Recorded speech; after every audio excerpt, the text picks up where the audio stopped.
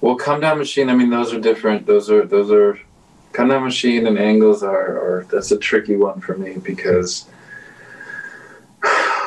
that was a pretty weird time, and we had all these like contractual things.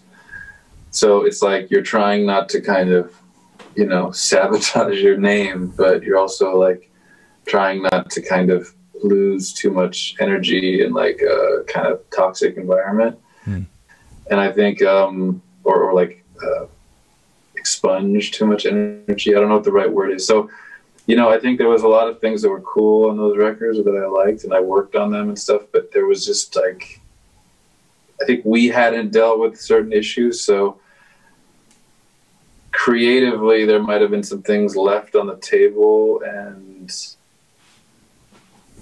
I don't know. I don't understand those albums, so I don't really. I like some of the songs, but I don't. You talked about perspective. I don't have perspective on them yet.